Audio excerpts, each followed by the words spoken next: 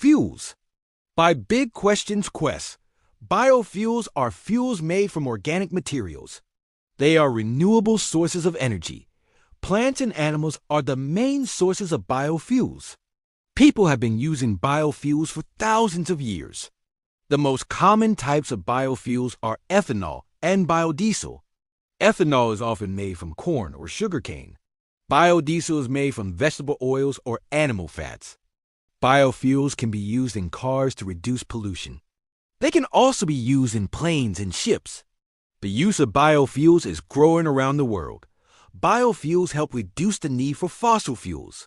Fossil fuels are non-renewable and polluting.